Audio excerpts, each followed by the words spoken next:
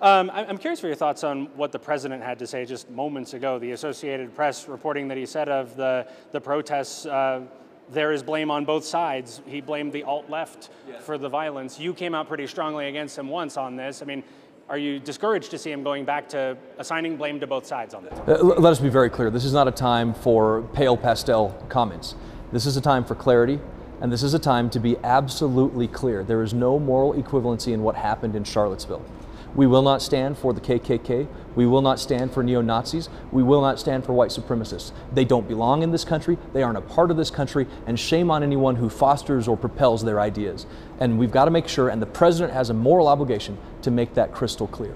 Do you feel like saying that there's blame on both sides does foster some normalcy? There is no for that blame group? on other sides. This is blame on the KKK and neo-Nazis and bigotry and hatred, and we must be crystal clear. There is no other excuse for the kind of hatred and violence that we saw. Nobody can say, oh, the Nazis, poor Nazis. Nazis are evil, and they must be named, and we will call it out every time. So to hear, again, the most powerful office in the land saying there is blame on both sides. I haven't seen the statements. I've read what you've read. The president cannot be equivocal in his statements.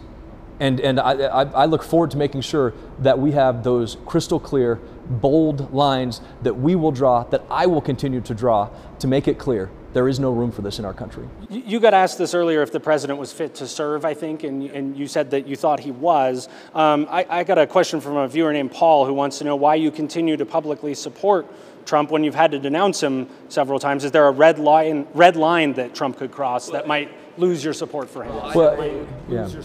Well, I have opposed policies of the president where I believed it was important to do that. This is an example in Charlottesville when I didn't think the president went far enough to call out the hatred, the racism, and the bigotry that we witnessed. I've called out my concern on a travel ban. I've also made it clear my concern on the wall and better ways that we could move forward with it and immigration. And trade, NATO, Russia, you name it, I will continue to express my objections. I'll continue to express my support for nominees like Neil Gorsuch, who's going to be a great addition to our Supreme Court, a Coloradan that we will be proud of. So I'm going to stand up for what's right, and I'm going to make it very clear when I believe things have been wrong.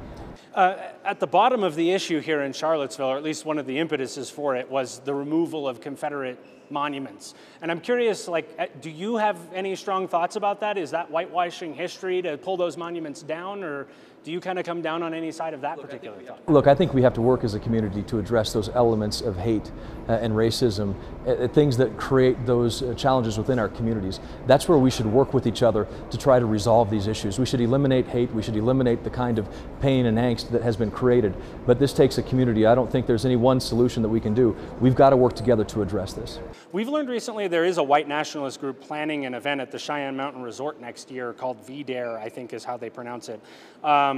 What would you say to the organizers of those groups who want to come to Colorado and hold an event here? And what would you say to Colorado businesses who are being asked to provide services to them? Look, we have to use this as a moment to say why they are wrong, and to teach our children why they are wrong, and to make sure our communities understand why they are wrong, and to make it crystal clear we don't accept that kind of ideology, that kind of hate, that kind of racism in this country. Last thing I got for you is you're holding this town hall after the big votes on healthcare. Some people would have liked to have had the opportunity to interact with you in this manner before you took those votes.